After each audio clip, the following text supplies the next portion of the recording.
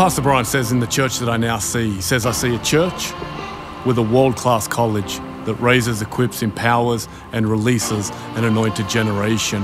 And so I believe that Hillsong College, coming to South Africa, continuing to work with the vision of our church under the leadership of Pastors Phil and Lucinda to start to equip, start to build, start to grow.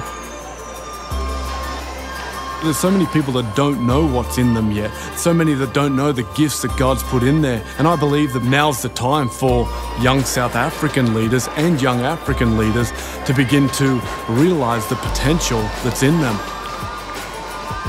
I think the most exciting thing for college now in Africa is Phil and Lucinda's vision to see 50 churches in 50 cities in the next 10 years.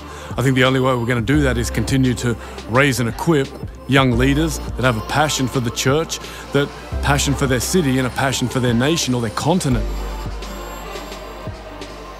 In 2021, we're going to go Hillsong College virtual.